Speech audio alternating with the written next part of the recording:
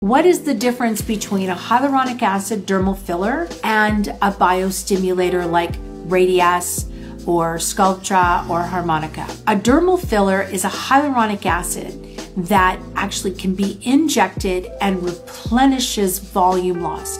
Our body will naturally metabolize that over time, and as it metabolizes, the marionette line or that loss of volume will reappear. The longevity of that dermal filler can be anywhere between 5 months, 6 months, 9 months, 12 months, depending on the product chosen. But we want to make sure that we're not choosing a really dense, strong product in a very malleable area. A biostimulator such as Radiesse or Harmonica, well, Radiesse, let's talk about Radiesse. It's a calcium hydroxyapatite, and what it does is it lays down onto the tissue once we inject it, and it sits there on your existing collagen and tissue, and it starts what's called a wound healing cascade.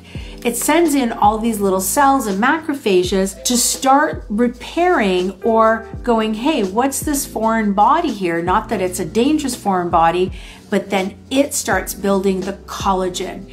And what you need to know is that we build type 1 and type 2 collagen. Type 1 collagen is the easiest thing to build.